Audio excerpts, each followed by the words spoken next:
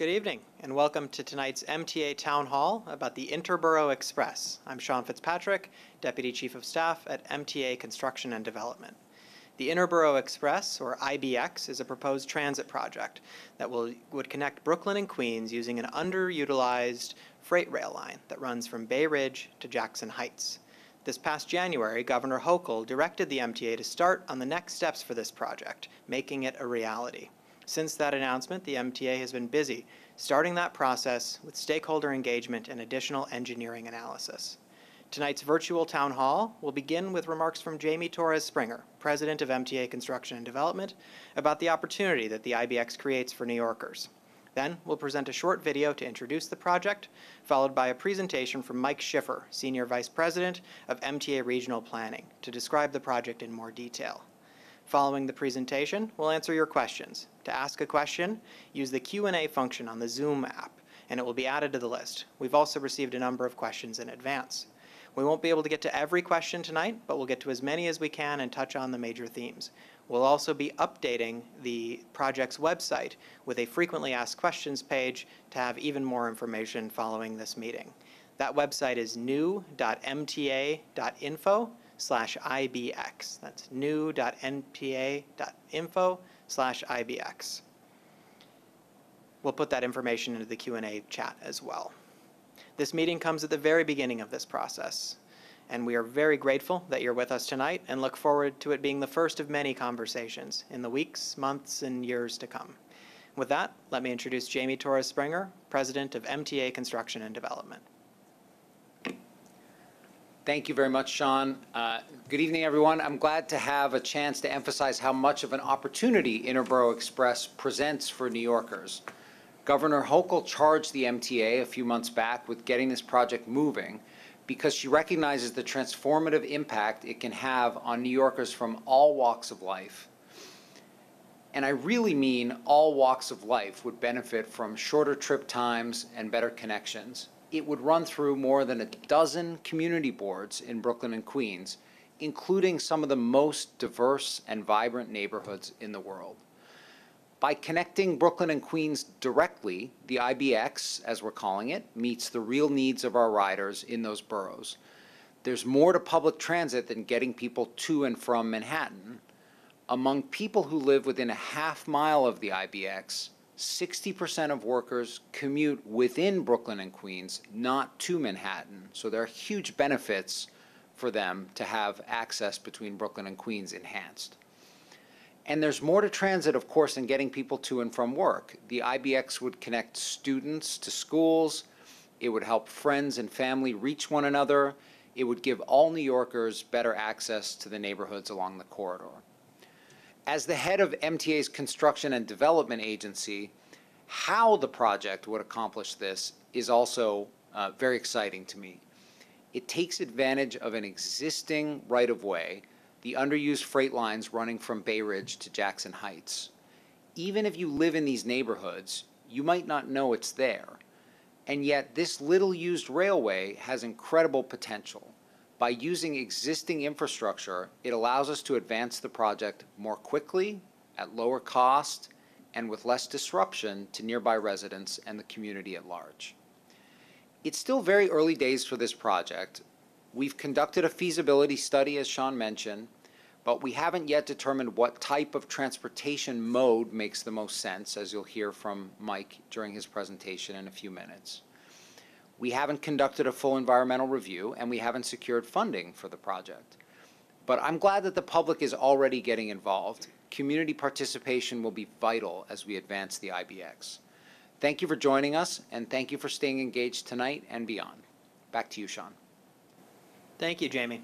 To set the stage, we'll now show a brief introductory video with more details about the project.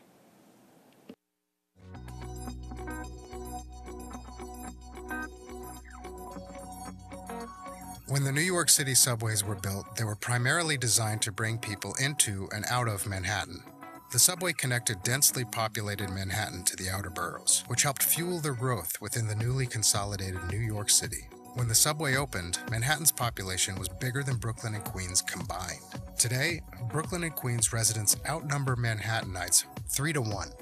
Manhattan is still the center of New York City, but the incredible growth of Brooklyn and Queens, as well as the Bronx and Staten Island, means that travel within the city often doesn't involve Manhattan. Take traveling from Brooklyn to Queens. Unless you live near the G train or can connect to it, if you want to take the subway, you typically need to detour through Manhattan. That adds extra time to your trip and more crowding on trains in the busiest part of the system. There has to be a better way, and there is. The Interborough Express is an idea for a new 14-mile transit service between Bay Ridge, Brooklyn, and Jackson Heights, Queens. The IBX would bring passenger service back to the Bay Ridge branch, an underused freight rail corridor that is only used by a few freight trains per day. This line hasn't carried passenger trains since 1924. The Interborough Express would connect 20 neighborhoods with up to 17 subway lines and the Long Island Railroad, providing a fast, direct, and affordable connection between Queens and Brooklyn. End-to-end trip times on IBX would take between 39 and 45 minutes. A subway trip that takes almost an hour today could take only 20 minutes on the IBX. Or a route that requires 4 different subways could instead take just 30 minutes with no transfers. And neighborhoods far from the subway altogether would have new connections to all of New York City. Over 900,000 people live within a half mile of the IBX route, and some of the fastest growing neighborhoods in the city. Most commuting trips in these neighborhoods don't start or end in Manhattan, but within Brooklyn and Queens. The MTA studied a number of different possible modes of transportation for the IBX and found that 3 were feasible: conventional rail, light rail transit, and bus rapid transit. Conventional rail would feature 2 dedicated passenger rail tracks running alongside the existing freight line. Train cars would be similar to those used on Long Island Railroad and Metro North, but with more doors for faster boarding and more standing room, like you'd find on subway cars. Conventional rail would run below street level at subway-like frequencies. Its average runtime would be about 45 minutes end to end, and it would serve a projected 85,000 weekday riders. Light rail transit would use a 2-track line running either above or alongside the existing freight tracks.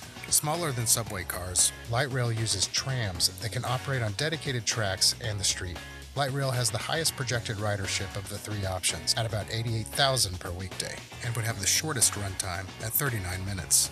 Bus rapid transit uses buses on a dedicated bus-only road, separate from traffic except at crossings, that would run alongside or above freight rail lines. Bus rapid transit has the lowest projected ridership at about 74,000 people per weekday and would have a lower passenger capacity than other options, but it would be the most flexible, allowing other bus routes to use parts of the corridor. All 3 options feature electric vehicles and modern technology to make them cleaner, quieter, and less disruptive. And all 3 options would contribute to job, recreational, and economic growth to the surrounding communities. So what's next? The MTA is still in the early phases of the project and is beginning the environmental review process. If the MTA moves forward with IBX, station locations will need to be identified. After that, the plan will undergo further design and then construction. But we can't do this without you. We'll need your feedback throughout the process. What do you think about the IBX? You can let us know in the comments or keep in touch by visiting the IBX website.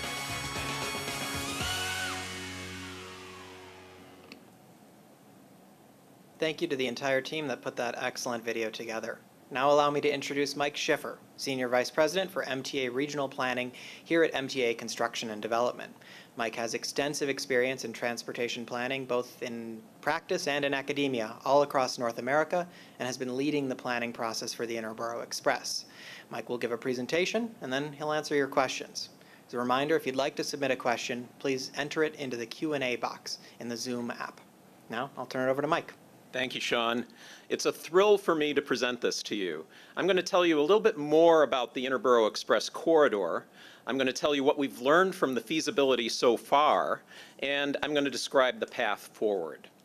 So in terms of the context, first of all, it's worth noting that the Interborough Express corridor is a 14-mile freight line that extends from Bay Ridge, Brooklyn, up to Jackson Heights, Queens. We're studying the feasibility of building a new transit line along this corridor, as you just heard from the video. And the study results are going to feed into a subsequent environmental review and other project stages as we move forward. It's important to note that the corridor itself is used for freight movements, and the study and any transit line would preserve the ability to continue freight operations along the corridor. So here you can see a couple of images of the same platform, but these images were taken almost 100 years apart. They're basically at East New York Station, and that platform still exists just outside of the East New York Tunnel. Really, it's worth noting that passenger service began in 1876 along this line as part of the New York and Manhattan Beach Railway.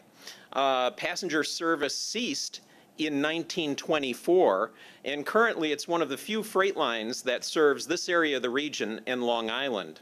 The northern portion of the line, the northern 3 miles, primarily in Queens, is owned by CSX, and the southern portion, primarily in Brooklyn, of 11 miles, is owned by Long Island Railroad and operated by the New York and Atlantic Railway. Currently, there's up to 3 freight trains operating on the line a day, and many of those trains operate at night, so actually a lot of people don't even notice that they're there, typically if you're driving past or walking past or taking a train along the line. It's worth noting that while Manhattan will always be an important destination, more commuters travel between and within the boroughs these days. Yet the subway network, as was noted in the video, is predominantly oriented for trips to and from Manhattan. About half of the trips between Brooklyn and Queens, or for Brooklyn and Queens commutes, are by automobile. It's also a very diverse study area. Demographically speaking, the study area, which is defined as a half mile on each side of the line, has almost 1 million people living there and almost more than a quarter million jobs.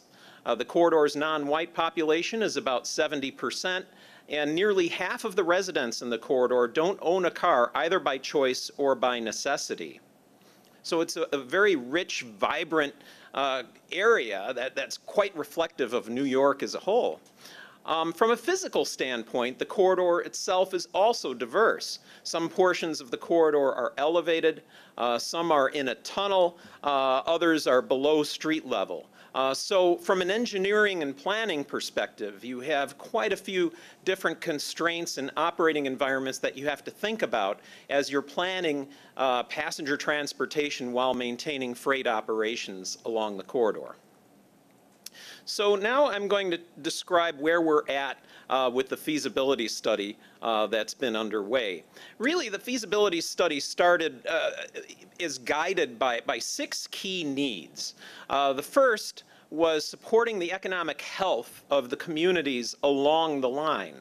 The second is connecting our subway lines, both with each other, as well as connecting the communities in between the subway lines to the subway itself, so people could have greater access to the overall transportation network for better options to travel. It also provides improved connections. The objective is to provide improved connections to job opportunities along the corridor and throughout the region. And it leverages an existing right-of-way. And the reason why that's so important is because we live in a highly developed and built-up region, and it's really hard to find straight or curved lines that you can run trains along these days. And so we want to leverage these kinds of rights-of-way to their highest and best use where possible. We recognize the need to preserve current and future freight movement along the line, particularly for the economic health of the region. And by doing this, we can reduce truck and car congestion.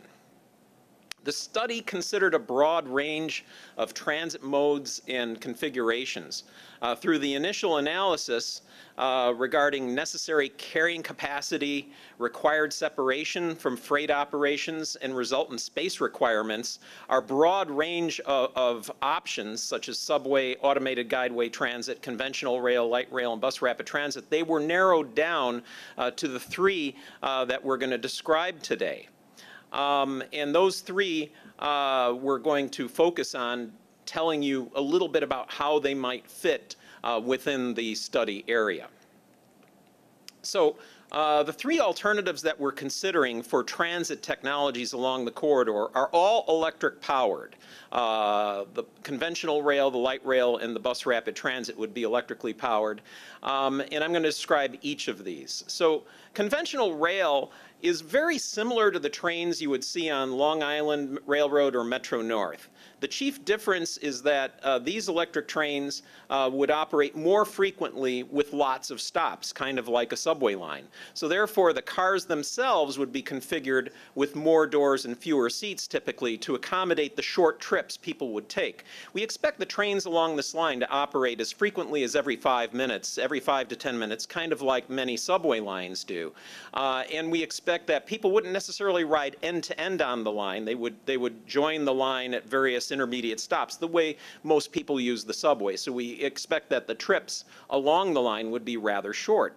There's examples of conventional rail operation in other places, and if you take a look at the middle image there, that's the London Overground. That's an example of where they've taken a conventional rail line and they've converted it more to a rapid transit-like operation. There's also some interior images of London Overground on the left and the Hong Kong MTR on the right, and that's one of our very own Long Island Railroad M9s in the upper right corner. Here's an example of one of our trains, basically, on the Port Washington branch, and this is the Bayside station, and it just gives you an example of the kind of operating environment that you might see along the Interborough Express. The second, and then it's also worth noting that the stations for commuter rail would be separated from the street level. They would either be below or above the street, and they would be directly adjacent to the existing freight alignment. The second rail mode that we're going to talk about this evening is light rail. Light rail has become very popular around the world. You don't have to go very far to experience it. A simple trip to Hoboken allows you to take a ride on the Hudson-Bergen light rail line. There's other examples of light rail in cities throughout the world. In North America, for example, Toronto operates long articulated streetcars like the one you see in the upper right. And in the lower right, you see an example from the LA Metro. These trains are very flexible, physically they're flexible, but they're also flexible operationally. They're designed to operate safely in mixed traffic or at higher speeds on their own right-of-way. Here's a couple of examples that you can see. There's Toronto, and then here's an example from New Jersey Transit.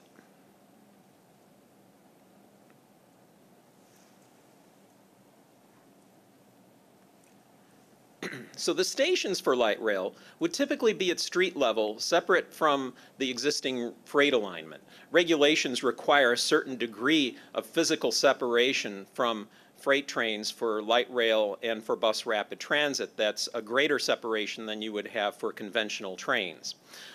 So the light rail in this case is operating above the freight line, and the stations would be integrated to serve the surrounding neighborhood.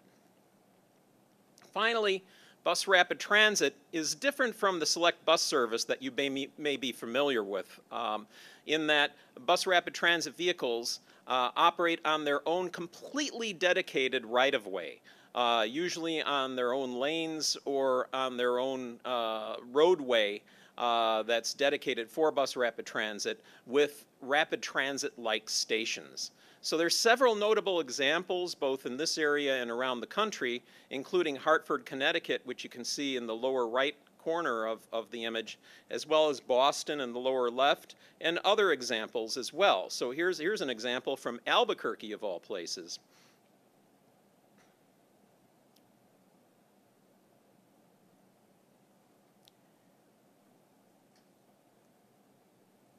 And bus rapid transit would have stations that would be similarly situated to what you would see with light rail, where they would be at street level and separated from the freight line. So in terms of the project itself, it brings a number of benefits to the community in the region. So first of all, there's significant ridership demand. I showed this image a little earlier, and what it shows is that there's a significant amount of demand going both within and between boroughs.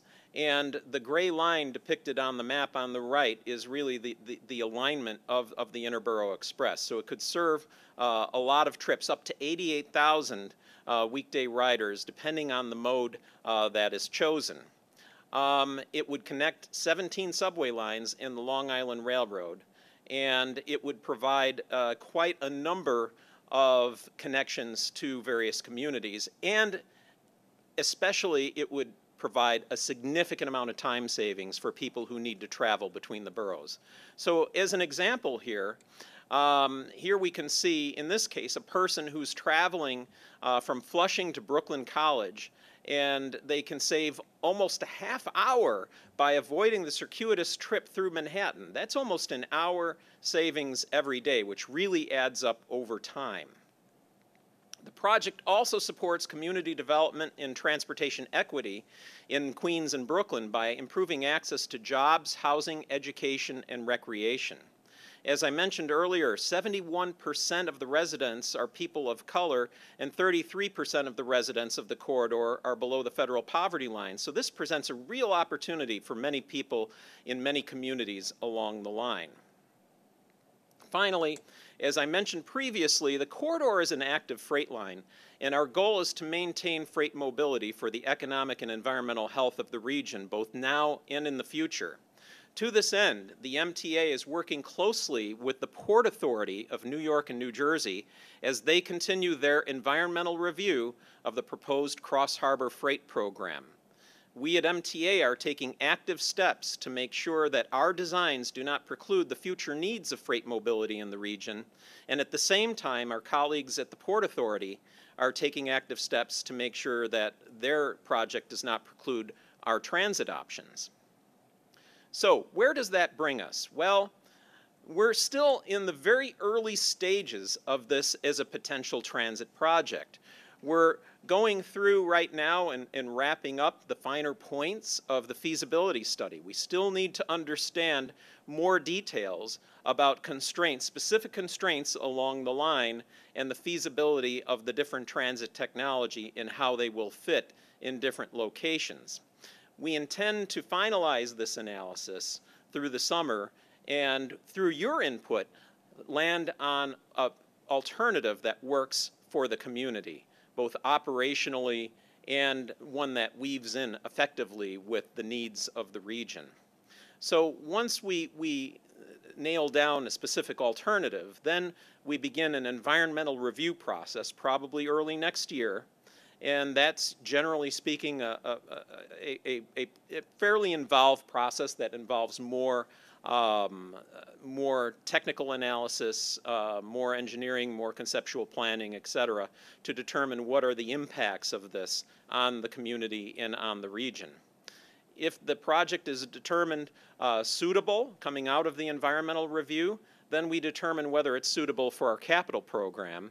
And if it is, and if there's funding and other resources available, we would finalize design and construction and award a contract. But that's still a fair distance off. So with that, the next step really is we want to hear from you. You can tell us what you think by commenting at the link below. And really one of the things that we want to hear about are your thoughts about where possible stations might be located, as well as which mode seems to work best and why. With that, I'm going to turn it over to Sean. Great. Thank you very much, Mike. So we will now start on questions and answers. And so please do continue to submit your questions to the Q&A box on the Zoom app. We'll get to as many as we can over the course of the next hour, and I'll be consolidating questions along with the project team here and posing them live. The project team is also reviewing questions and will be responding to them directly in the text function of the Q&A chat.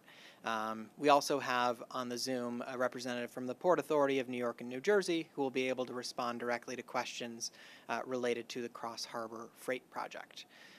With that, let's get started. We'll start with a few questions that we received in advance. So, Mike, one of the most common questions that we get is why the project ends in Jackson Heights. There were previous iterations of the proposal that continued onward to the Bronx. What's the thinking of the current proposal? So, as many folks know, we're really excited about Penn Station Access, which is going to bring 4 new stations to the Bronx along Amtrak's Hellgate line, and it will bring Metro North service to Penn Station via the Bronx. What that does is it offers transportation opportunities for residents of the Bronx for both going into Manhattan as well as for going out to job opportunities and other opportunities in Westchester and beyond in Connecticut. With that project in place, and Amtrak owns that line in the Bronx, you have 2 tracks that we're going to construct, as well as station platforms for the Metro North trains. And in addition to that, you have Amtrak's Northeast Corridor trains, which are very important, that will have passing tracks, and in addition to that, there's a freight track.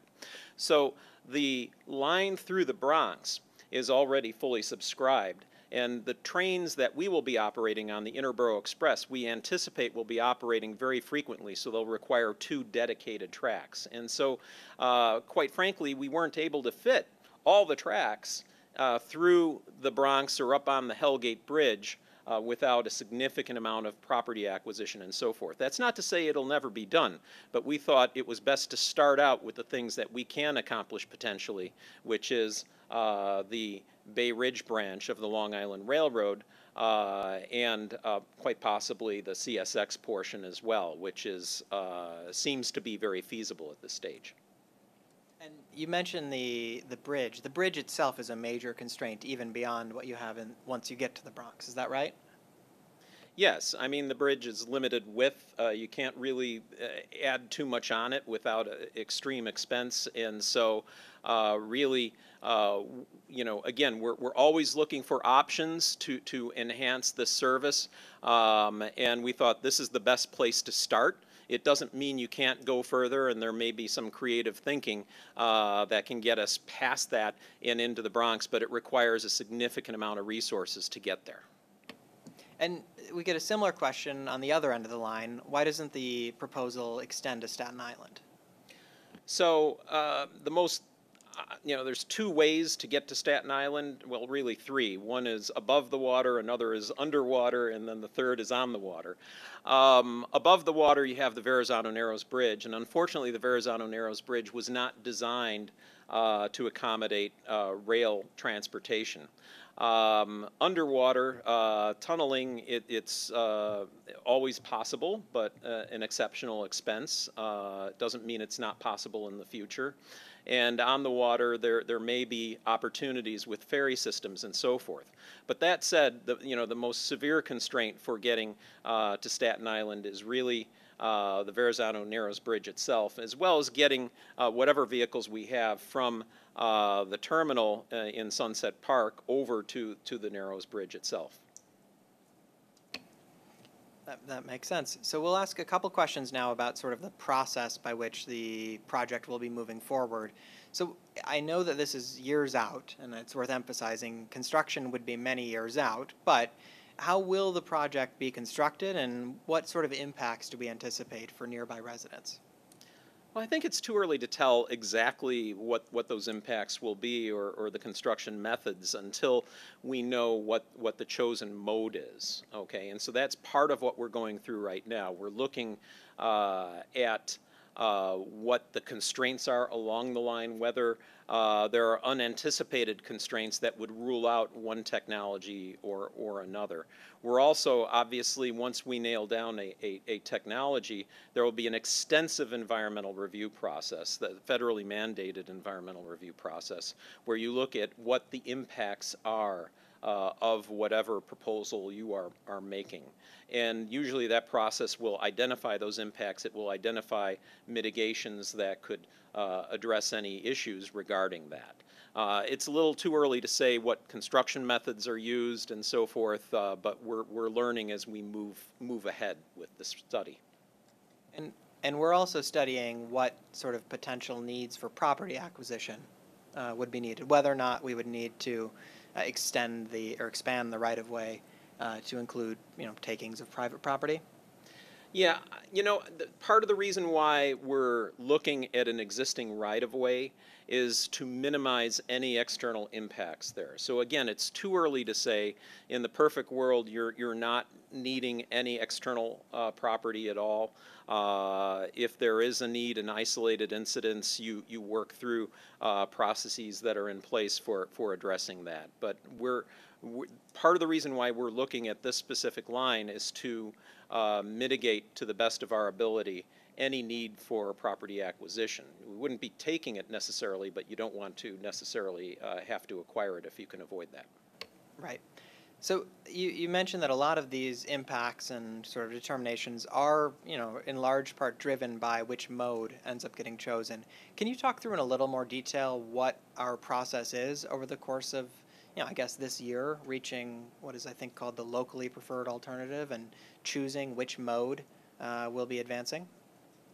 Well, we went through an initial feasibility study to look at kind of what the constraints were for specific modes, and so we've narrowed it down to the three, and we work with various experts from around the world who focus on this as well, and a lot of it comes down to issues of what kind of curves do you need, what kind of do you need to do with respect to bridges, underpasses, etc., tunnels, and so forth.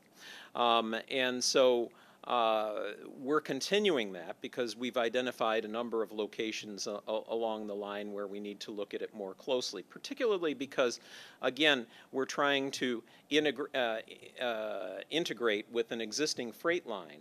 We're not going to operate on the freight tracks themselves, but we need to operate alongside them or above them in a manner where we can operate in that same corridor. And so we're going to continue that process, that technical process. And in the meantime, part of the reason why we've come to the public at this stage is we also need to hear from the communities about what they see as the opportunities of this line, as well as some of the constraints that they might identify. We also want to hear from the communities about ideal locations for stations. Logically, you would consider stations at major subway intersections or major arterials, but there may be things that we could derive some benefit from learning from the community about places where stations may or may not work well. So we're going through that entire process over the next few months, really, to identify a locally preferred alternative, if you will, which would then fit into the next stage, which is environmental review. And I'll take this opportunity to plug that you can go to new.mta.info/IBX to include comments on where you think stations would make sense, and as well as which mode you think you would prefer. So we do have, in addition to the Q&A tonight, we do have that longer standing opportunity for folks to make their voice heard. Let's talk a little bit about the freight corridor. It's currently an active freight corridor. Trains aren't all that frequent, but do run on a very regular basis. How would those existing operations be impacted? We're not going to preclude freight operations. How do we do that? And what's the plan for dealing with existing quality of life issues or other challenges that communities face with the existing freight operations? So I think, part of what we're doing is we have a group of folks who are operators of various entities, transportation entities that are advising us, and this includes the New York and Atlantic Railway, who we're working with, who provide that operation there. And again, we take their input as well. We need to understand who their customers are, what their movements are, and so forth. And we're working very closely, again, with the Port Authority, who really takes the lead on understanding goods movement in the region, which is so important. We understand that there's always quality of life concerns regarding the region. The good news is if this project is built, you need to rebuild the freight tracks for the passenger tracks to fit in there, and they would be built to the highest and best new standards, most modern standards at the point if the project comes to fruition. And so you would expect that would involve latest in technologies to dampen noise and vibration. And we know that our partners in the freight industry are always looking at the latest technologies for their vehicles themselves. So that makes a lot of sense. How are we working specifically with the expansion project, and what does coordination with the Port Authority look like? Well, we meet with them. We talk with the Port Authority several times a week. We share information. We share what they learn. You know, they went through an environmental impact study as well, and they're going into the next tier of their work. We're sharing our conceptual drawings. They're sharing theirs. We're identifying points where we need to work things through in terms of making sure that we can accommodate both operations. So we're in regular contact with them, as we are on many other projects as well. So most of the, as you talked about, most of the right-of-way here is MTA, Long Island Railroad owned. There is the portion, the northern 3 miles of the alignment, that is CSX owned, which is a freight rail operation. What is the status of our coordination with CSX, and sort of how does that process work? Again, we've reached out to CSX. They've been participating on our steering committee. They are a private railroad. They own the line, so we have to understand that, and we need to work with them, and we are having conversations on what possibilities there may be and how that might look. So we're continuing to work with them. What would the fare structure be? Again, I know this is early days, but it's one of the most common questions we get. So fares are within the purview of the MTA board. They determine kind of fare policy and fare structure. That said, the conceptual model for this is that this would be integrated with the subway network. That's the whole point of this, really, is to connect people with communities. And so because it would be a subway-like service, because we now have Omni, by the time this opens, we might have the next generation of whatever Omni looks like in place. It will make for seamless transfers between subway trains, these trains or buses, and other buses in other parts of our transportation network. So the expectation is that the fares would be similar in that respect, but it's too early for me to say, but we would expect that that's probably going to be the path that would be taken. And you know, this is another question we get a lot. Why, you know, can you talk in a little more detail on how subway operation itself was eliminated through the feasibility study process, and sort of what the constraints are that prevent it being just another subway line? Sure. Part of what we had to look at was what would fit physically in that corridor. And subway trains have similar dimensions to some of the commuter-style cars or conventional rail cars, but subway trains tend to be longer than the trains will need for this, given our initial ridership projections. But the chief concern is that subway trains would require a greater degree of separation from the freight operation in the corridor than, say, a conventional rail train or a commuter train. And that's by FRA standards, Federal Railroad Administration standards. And so because of that, the subway would have to be elevated probably above the freight line, and it can't be elevated beyond street level because of various concerns and so forth, and so and just that the cost of construction was very, very high with respect to that. So it was eliminated because of that, and instead we're focusing on light rail and bus rapid transit, which can operate up to street level and still interact with the streets in a way that it is done in many other communities around the country. So it sounds like the fundamental trade-off, or where we've ended up, is that the conventional rail actually all of these alternatives replicate a lot of the advantages that a subway system would have while dealing with the constraints. That's right. In a way that allows us to proceed. Yeah, it primarily deals with the physical and operational constraints there. And automated guideway transit, which is like the JFK Air Train as an example, is a similar technology that, again, would require complete separation from not just the freight, but also from street traffic. And so, again, that would be a lot of elevated sections, and the cost was very, very high compared to the other options. Another question that I've seen raised today is why we think that there definitely needs to be separate tracks for our operation versus freight. I guess there's some changes in federal regulations that at least theoretically allow there to be some amount of mixing. What's our thinking in terms of needing separate tracks? So our trains would operate very frequently.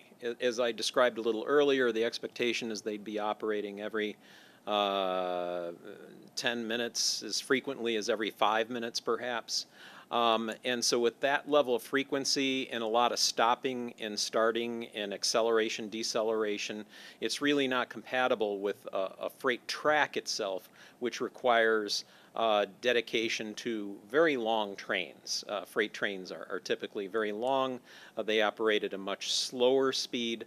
And so really it's very, very difficult to share track. I know in some areas of the country you can do that where you have very lightly used operations, and you have what's called temporal separation, where you operate the freight trains late at night and operate the passenger service during the day. We see this really as an all-day, all-night service. Potentially, especially if it's connecting into the subway network. So we feel that really needs to be a separate operation so that the two lines don't get into conflict with one another. So that makes a lot of sense. What is the thinking in terms of ADA accessibility for the stations as well as the trains and buses themselves? Well, the expectation is that anything new has to be accessible. Has to be fully accessible. And so that's the expectation. The trains or buses, the stations themselves would be accessible. So I think that fits in with the MTA's overall commitment to accessibility, and certainly anything we build here will be fully accessible, and we will work with the accessibility advocacy community to make sure that it kind of meets the gold standard. So that's worth saying explicitly. I want to remind folks to keep putting questions into the Q&A box. We really do appreciate everyone who is attending tonight and is asking questions and making their voice heard at new.mta.info/IBX, where you can also put in station locations, express your preference for mode, and go along, give us more comments as we go forward. So what's another question that has come up in a variety of different forms in advance of tonight's meeting related to the potential for bicycle or pedestrian improvements to be part of this project. There was one, we got residents near East 16th Street in Brooklyn in particular talked about the potential for a station maybe bridging over the existing right-of-way, which sort of ends in a dead end for residents nearby. I know we're very early, and obviously we don't have specific information about a location, but what are our thoughts in terms of the way in which this project has the ability to bridge communities and sort of provide greater bike and pedestrian access? Well, I think that a good example of that is really if we go back to the Bronx, one of the 4 stations is at Morris Park. And I know we're looking at a way to bridge 2 sides of the railroad with the station itself. Our station design allows for really the ability to connect 2 sides of the line. And so there are opportunities there. It's still too early to comment on specific station designs. We still have to get the station locations finalized. But that said, the expectation is that it would allow for connecting across, because by design the stations would connect both sides of the community, so people could get to get to the station and get to the line itself. As for bike and pedestrian access, of course, all the modern day stations now that we're looking at, we want to be able to facilitate accessibility by different modes as well. So we're looking at that also. Great, and I bring up the one example that we've seen as a perfect example of the types of comments we're hoping to elicit. So thank you so much to everyone who has made that suggestion. Keep them coming, and we're very happy to, over the course of the coming months and years, continue to engage on questions like that. Don't have a definitive answer tonight, but we really appreciate the question. So some more questions that have come in this evening. I think a lot of folks have focused on conventional rail and light rail potentially, but bus rapid transit is also a potentially very attractive option. If it is chosen, how would we make sure that buses are able to operate fast and kind of efficiently? Would buses have the right of way at intersections? How would we avoid delays? So the good thing about the corridor is that the number of intersections would be minimized because the buses would be operating along a transit corridor. But there would be intersections at major stations for bus rapid transit. And it's expected that we would use the latest in technology that provides for signal priority so that buses can move through in a timely manner. That's done successfully in quite a number of other areas of the world, and it can be integrated here as well. Great. Are there you talked about one of the advantages of bus rapid transit being sort of flexibility. How can you expand on that a little bit more? What else would bus rapid transit bring to the table? Well, it's too early to talk about conceptual operating plans. However, bus rapid transit is an inherently more flexible technology in that it is conceivable that other bus lines from multiple origins or multiple destinations can join onto the right-of-way and use the right-of-way as a manner for getting between Brooklyn and Queens. So you have a little bit more flexibility with respect to potential routing at either end of the line. You also have a little more flexibility with respect to if you just have some constraints that you can't get past, you can't build past with the rail option. The bus option still has the ability to operate like an SBS in certain locations if necessary. So you have that. You also have a little bit more flexibility with respect to acquiring the vehicles themselves. Of course, we expect that by the time this comes to fruition, the buses themselves would be electrically operated. Battery technology is maturing as time goes on. So really, it seems like a very promising technology. All three of these options are really very promising, and that's why we need to look more closely at the trade-offs, the benefits and drawbacks of each of these along the entire line. And just to keep on, and maybe I'll run through this for each of the modes, on bus rapid transit, the disadvantages might be it had the lowest projected ridership. What drove that in the projections that we have so far? Really, it's the size of the vehicles that are the constraining factor there. So a light rail vehicle is a much longer vehicle. It has a significantly larger capacity, sometimes sometimes 3 or 4 times the size of a bus in terms of capacity. The vehicles themselves are very configurable. You can couple several light rail vehicles together and get a much longer train, so that if the demand warrants for special events or for certain things, or just if you're seeing less demand, you can have a smaller train. So you have a significant amount of flexibility there with a light rail vehicle. And you have very similar flexibility to that with the conventional rail as well. With buses, you're a little more constrained. You have a specific sized vehicle, and there may be there may be developments in what they call platooning technology, which allows buses to kind of virtually connect to one another. We're still looking at that to see if that technology matures.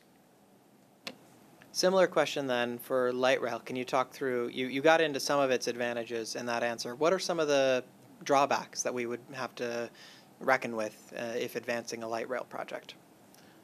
Well, I think, probably the most significant drawbacks would be, again, you have, you're dealing with rail, so you're dealing with significant engineering constraints along certain parts of the line. You're limited to grades where you're climbing or descending. You're also operating light rail typically through overhead catenary or trolley wire. Yes, light rail trains can operate for small segments on battery, but also that requires different systems that need to be put in place, particularly power distribution systems as well. And for all of these, we're still looking at potential locations for servicing facilities, and they each have unique requirements related to that. And it's presumably a similar answer in terms of what the challenges that would need to be overcome with conventional rail are. Yes, I think so. Conventional rail also has even more stringent constraints with respect to gradient, with respect to curvature, kind of minimum radius and so forth. So they're not quite as flexible in terms of weaving the tracks in and out of tight places as light rail might be.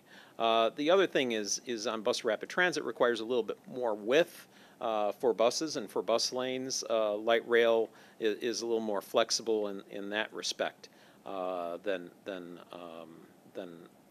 bus rapid transit or commuter rail.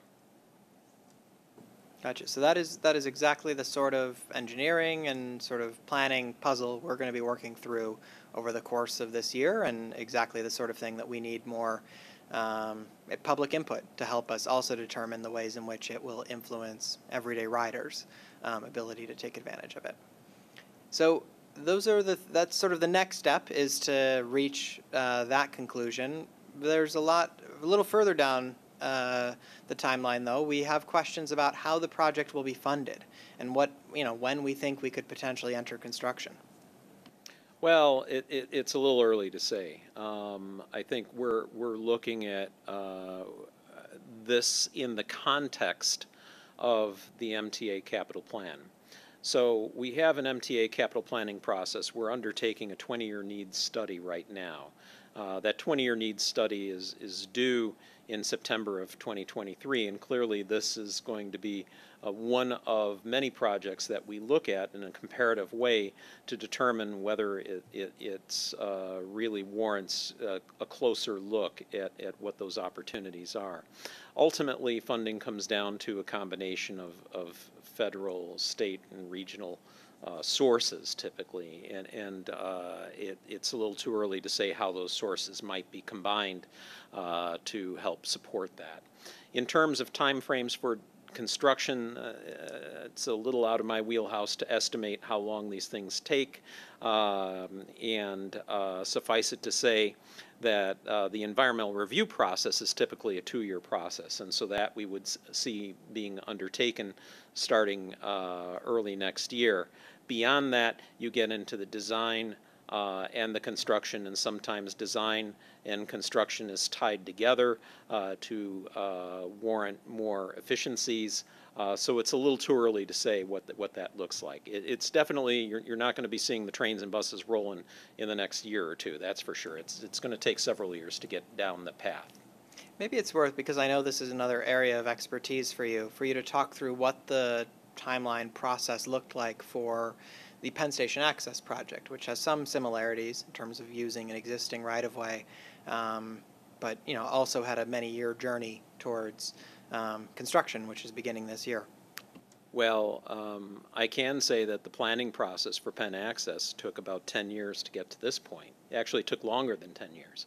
And that involved the environmental process. It involved initial design and construction. It involved significant collaboration and negotiation with Amtrak, the owner of the line, and it's complex. It involved a lot of work with Metro North, with Long Island Railroad, New Jersey Transit, everybody at Penn Station as well. So this would also be a complex project. It's hard to kind of compare these across, but suffice it to say, again, it's a complex process that you work through to get to your goal of greater mobility for the region.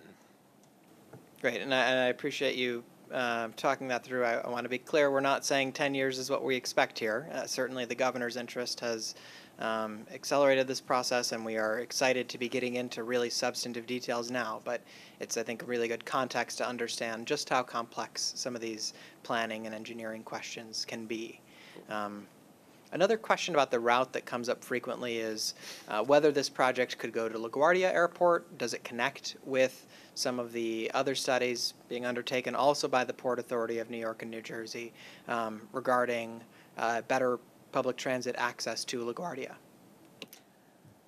So we know our partners, and we're working with our partners at the Port Authority as they evaluate various options for enhancing access to LaGuardia.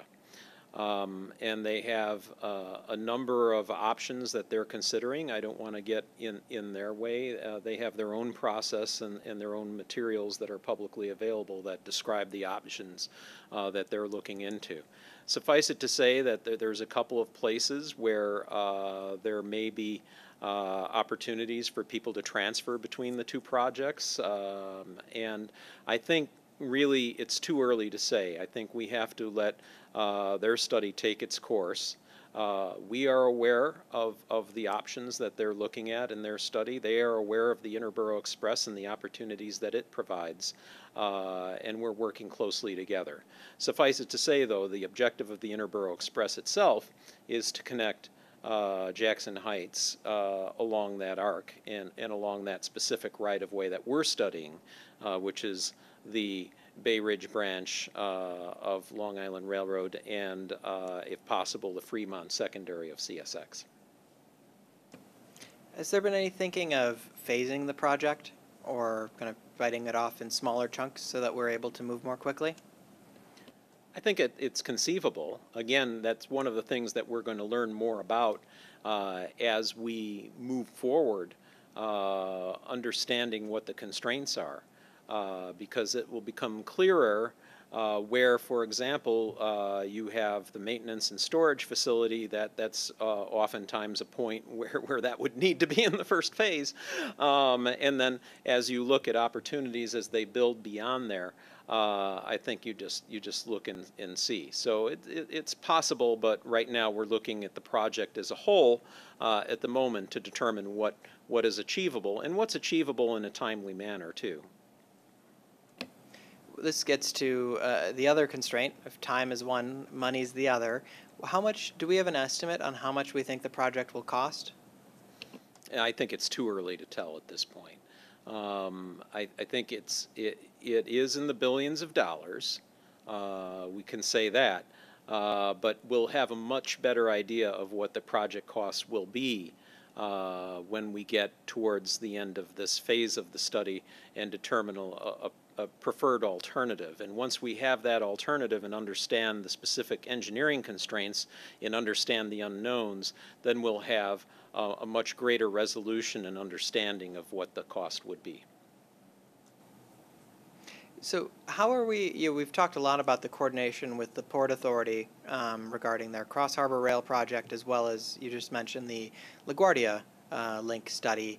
Can you tell us a little bit more about what our coordination looks like with other agencies, whether it's city agencies like DOT, other state agency partners? Who else are we working with, and how else are we kind of working with our government partners? So we're working with various agencies of both the state and the city.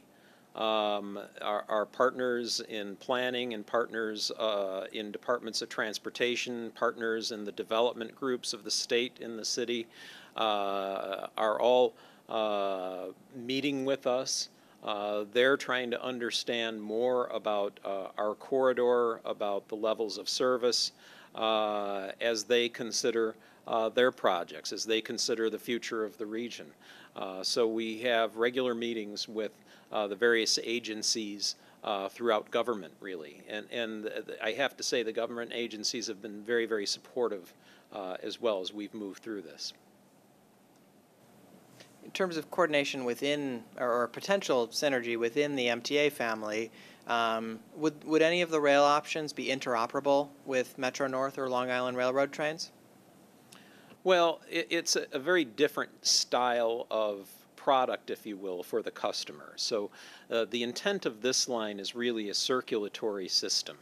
So these trains would operate very frequently, again, every 5 to 10 minutes, more like a subway line. And they're designed to start and stop very frequently. So conventional rail is the only one of the three options that, by definition, could operate with commuter rail. However, the commuter rail trains are designed and scheduled and structured to be high-speed lines, longer distances, and so forth. So there will be economies of scale, certainly, with respect to maintaining the equipment and other approaches there. But it's not designed to be tied right in because, for example, Penn Station and Grand Central, where we are seeing new service very soon for Long Island, are already fully subscribed with respect to the slots available into those stations and the signaling systems and the timing of those trains. Got it. Although there would be, and that all makes sense, there would be a connection potentially to Long Island Railroad, perhaps at East New York. Is that the case? That's the expectation right now. It really is to situate a station there and facilitate transfer as well. Yep. Got it. So there would be potential transfer, but not necessarily interoperability is the planning today.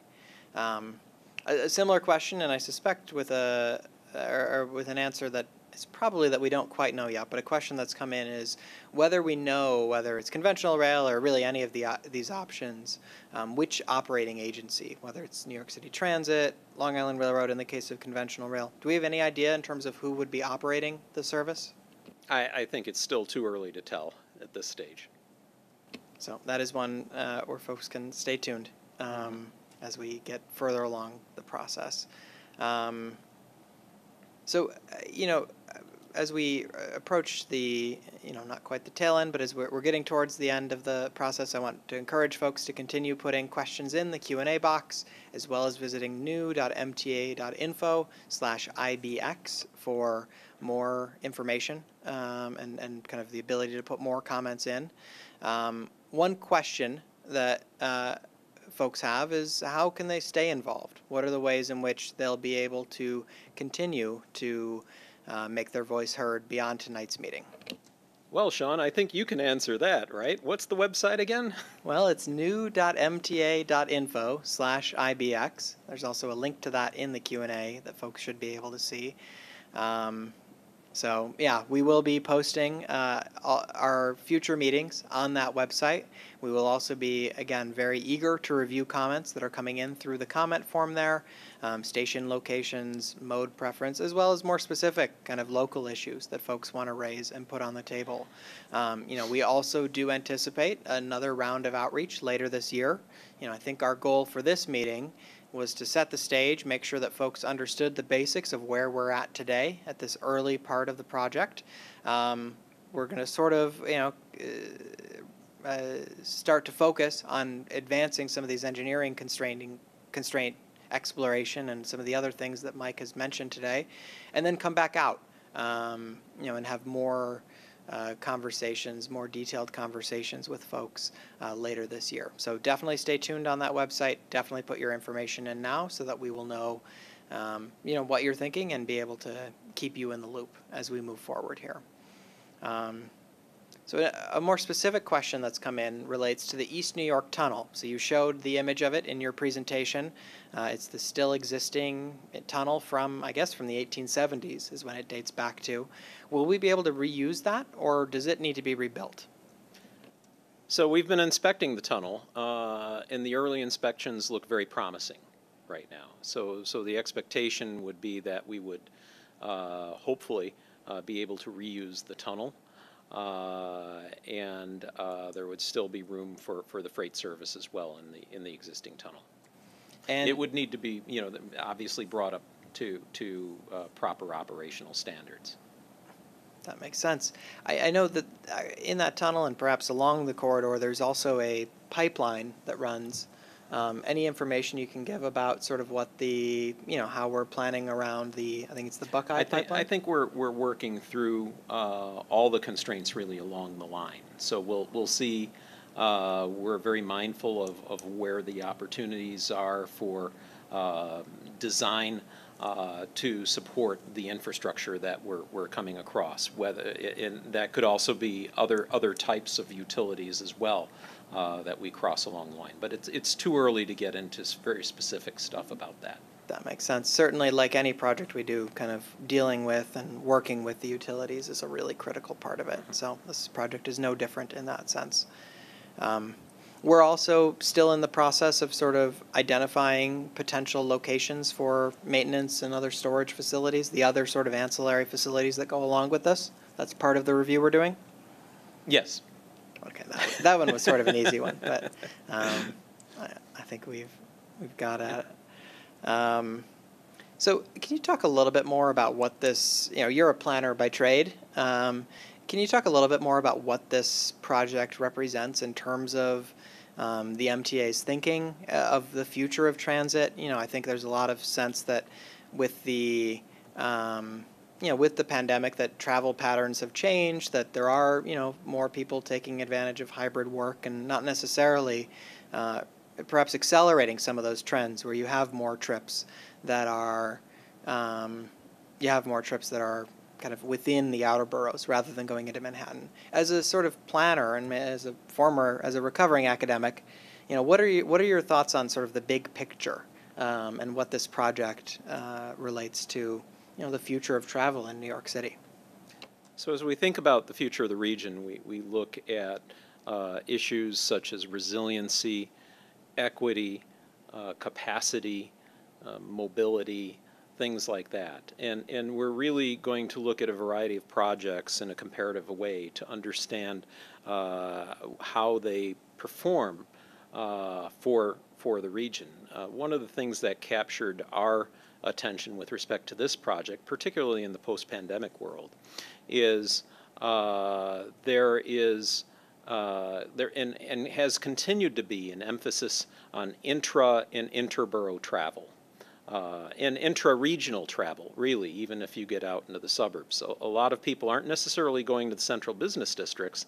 They are, and central business districts will always be an important part of our region, and that travel is still, by and large, a very significant portion. But there's also an increasing emphasis on mobility, and it's mobility not just to go to and from a job at defined hours. It's really mobility to be able to get to other things you need to get to, whether it's shopping, whether it's doctor's appointments, or other reasons, the many reasons that people need to travel. And so I think what the Interborough Express does is it offers the opportunity to really leverage existing right-of-way to facilitate that type of trip that's taken by people who might not have the ability to remotely work. But it gives them more options to get to their destinations, and their destinations are oftentimes more highly dispersed throughout the boroughs and throughout the region than just in the central business districts of Manhattan. So that's one of the reasons why this looks very promising, even in the post-pandemic world. Can you talk a little bit, you've mentioned a couple of times this comparative evaluation process and its 20-year needs, the 20-year needs assessment that it is kind of slotting into.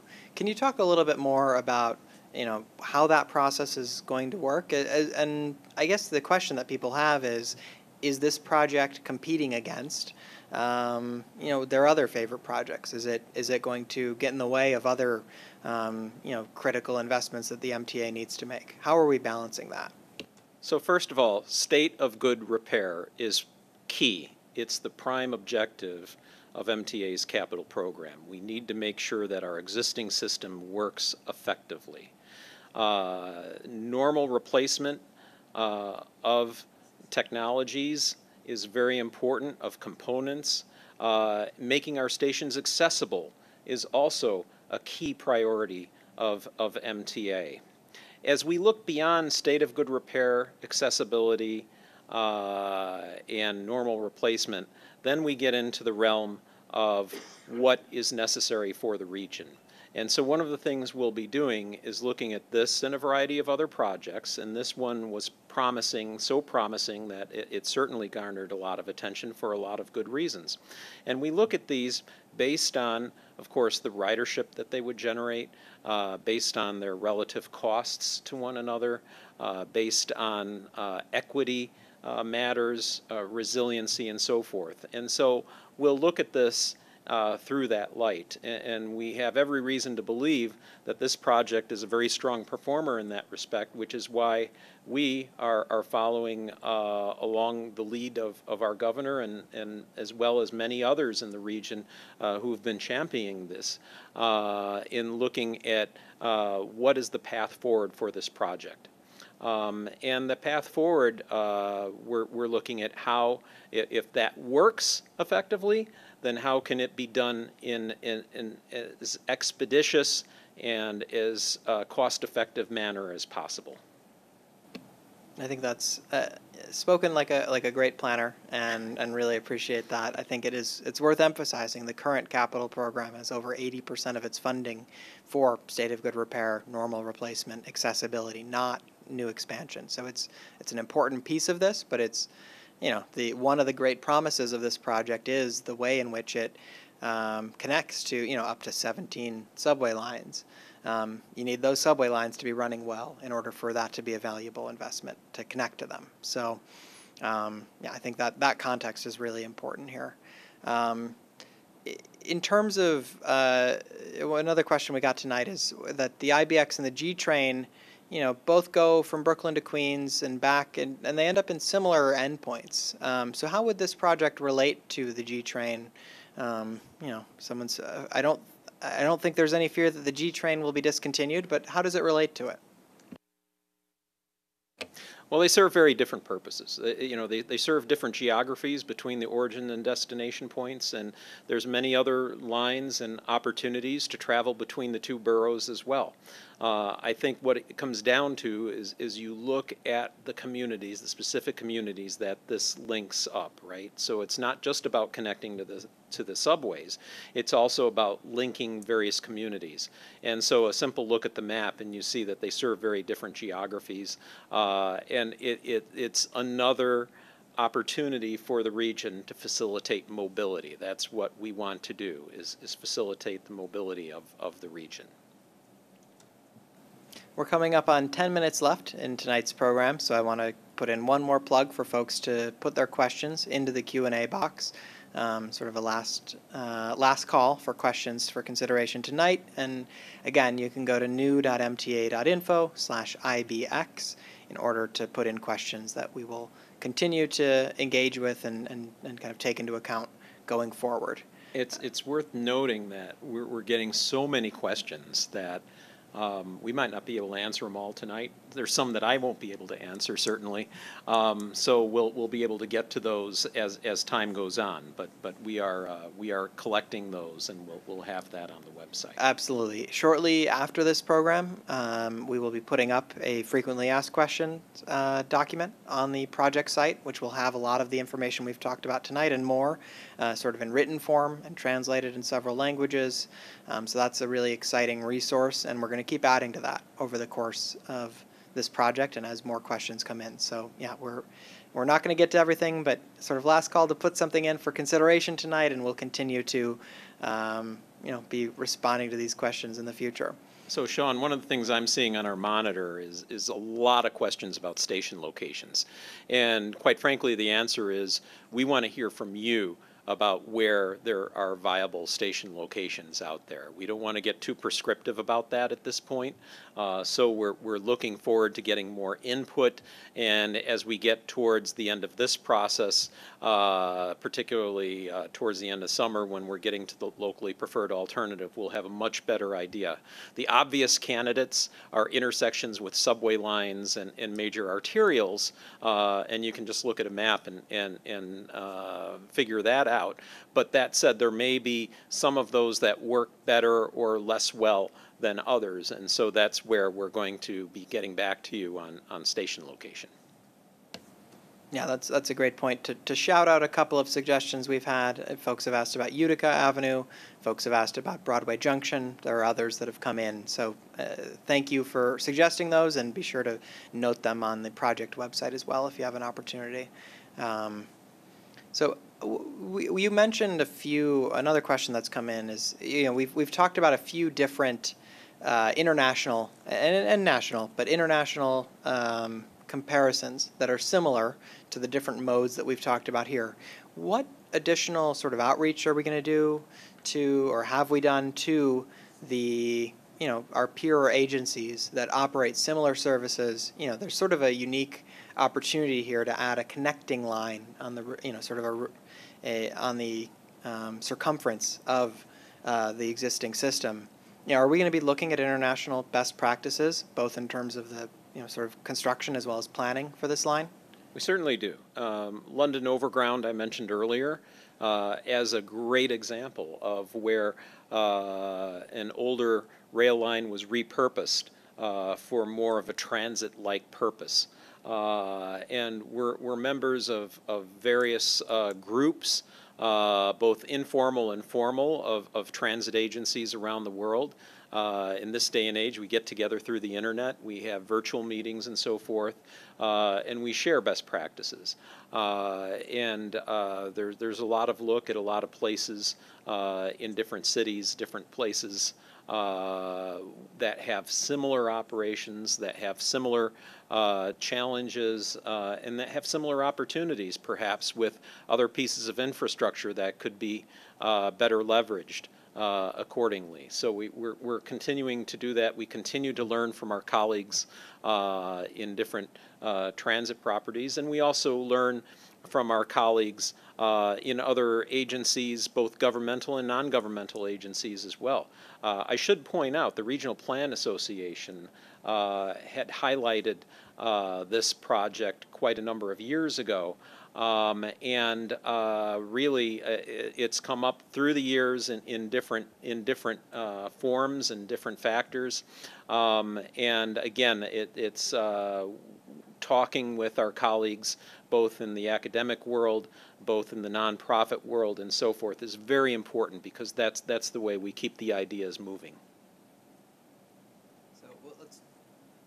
So we'll do. I almost made it through the whole night without a microphone gaffe. But so we're coming near the end here. Let's get to a couple final questions. One that has come up a lot tonight is sort of how are we going to connect into the existing subway network? We mentioned that we intend to have transfers. What can we say at this early stage about what the at least planning looks like to make sure that this project effectively connects to the existing subway lines? Well, I think that's the whole point of the project, is to connect the subway lines, right? I mean, that's part of it, and to connect the communities to the subway lines as well. So I think we're moving towards a fair technology that will enable you to do that, right? And so, again, it's a few years off. It might not be 10 years. It might be sooner. Hopefully it's sooner, right? But it's a few years off still. And as the fair technologies mature, our ability to enable people to connect either directly from platform to platform, or you might need to connect in other ways, you will still have proximity to the legacy subway lines as well as key bus lines and have the ability to make those connections. And really a lot of it comes down to the new fare technologies that we're seeing become more mature as time goes on. And namely Omni.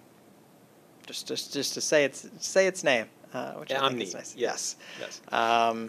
So we really are sort of reaching the end of the evening, and again, I really am grateful for everyone who's tuned in here. Let me end on sort of a broader. We've asked this question in a couple different ways, but can you run through one last time sort of what the process looks like over the course of this year, over the course of the next maybe 2 to 3 years in the life of this project? So as we move through the upcoming summer, we're going to do a fair amount of work to determine what the constraints are for the various modes from a physical perspective. We also need to hear from the public about what works from a community context perspective. We want whatever is chosen to be contextually sensitive to the communities that we would be serving. And that gets down to things like station location and so forth. So from that, we will have, hopefully, by the end of the year, a preferred alternative in terms of mode, specific station locations. That will give us a better idea with respect to the constraints as well of costs involved. We'll be rerunning our ridership models. We continue to do that, understanding various scenarios looking forward. And then that will all feed into the environmental review process. The environmental review process we expect will get started early next year. With the inputs of this information, we're continually planning and not just doing the planning, but we're doing the preliminary work regarding engineering feasibility and so forth to feed into that process. And then we would have the environmental review process, which is a federal process. And in addition to that, there's other processes that you would undertake as well. And that would all then feed into the next phase, which would be how it would fit within the larger landscape of the MTA capital program, understanding again that state of good repair, normal replacement is key, but determining how this might fit in with other potential expansion projects. And then from that, of course, the availability of funds is also key. I don't want to make light of that. That's a very important key. And that would determine things that would relate to how long it would take to bring this to fruition. There's also interaction with the Port Authority as they bring their study for cross-harbor freight opportunities to fruition, as well as interaction, of course, with the freight operators in the area, particularly CSX. So that is, I think, a very comprehensive look ahead. Again, it is really exciting to be involved in this project at this very early stage. We have an incredible amount of excitement. The governor guaranteed that with her enthusiasm and support, and I think we here at the MTA are very excited to pursue this project, mindful of and navigating within all the different constraints and all the different processes that we're going to need to go through to, as you say, situate it properly in the context of our investments. But it is a very exciting time and a very exciting project to be working on here at the MTA. So I'll take one final opportunity to remind folks to go to new.mta.info/IBX to put additional comments in and view our frequently asked questions as we upload those in the aftermath of this meeting. I also want to take an opportunity to ask folks to help us improve these events by filling out a brief survey. The link for that should exist in the chat, and as well as, and actually maybe if you would, I think if you advance the slide, yes, here we have, it's a voluntary survey, but if you have an opportunity, you can scan the QR code on your screen or go to the link that's in the chat or listed there. That will give us an opportunity to help us, do a better job and reach people even more effectively. So with that, I think we are at time. I want to thank you, Mike, for your expertise, for your openness to these questions. I know we're at very early days, but I think folks are very excited, and that determined a lot of the questions that we ran through tonight. Thank you, Sean, and thank everybody out there. It's really an honor and a privilege to be able to work on these projects. It's really exciting to see the energy and the opportunity for the region, particularly with respect to the ability to enhance mobility for the entire region. So thank you for the privilege of being here. Thank you. So yeah, let me echo those thanks to everyone who tuned in tonight. Let me also thank the team here at the MTA who made this event possible, both on the IT side, on the tech side, and as well as the project team who have been sorting through questions, and will do a heck of a lot of follow-up to make sure that we are taking into account everyone's comments tonight. So thank you, everyone, for your attention, for your interest. I lied when I said it was my last time. Let me say one more time. Go to new.mta.info/IBX and stay engaged with us as this project continues in the weeks, months, and years to come. Thank you very much. Good evening.